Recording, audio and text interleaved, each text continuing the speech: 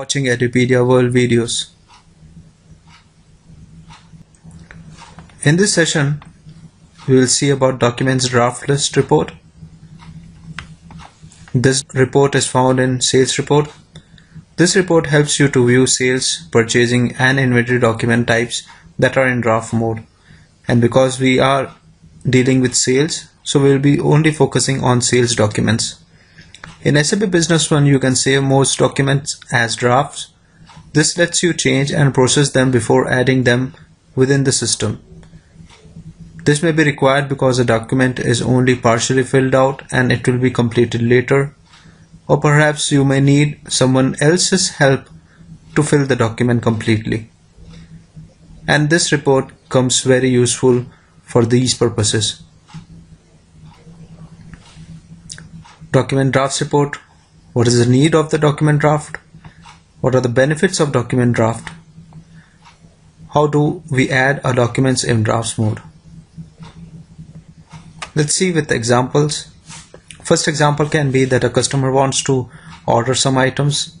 The salesperson enters the sales order within the system, but the customer is not certain about the quantities and tells that he will be telling those quantities sometime later, and you do not want to enter again the items and do the laborious things, so you choose to save it in draft mode. Second example can be your business gets a large project, you prepare the quotation, but because the quotation involves multiple items that are handled by different sales employee, so each of you is responsible for a different area of the quotation.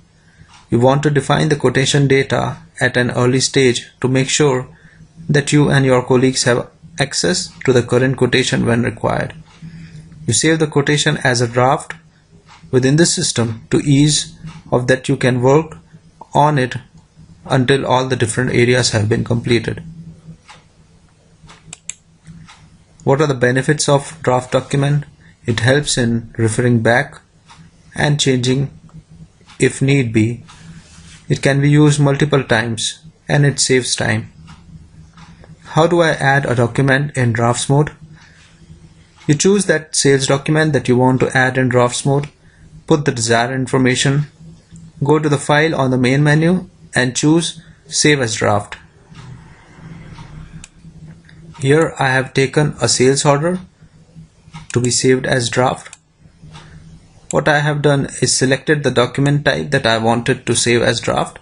I have mentioned all the required data, and on the menu bar you can see here I can select this option, Save as Draft. So this sales order that is in add mode will be saved as sales order draft. You can see here.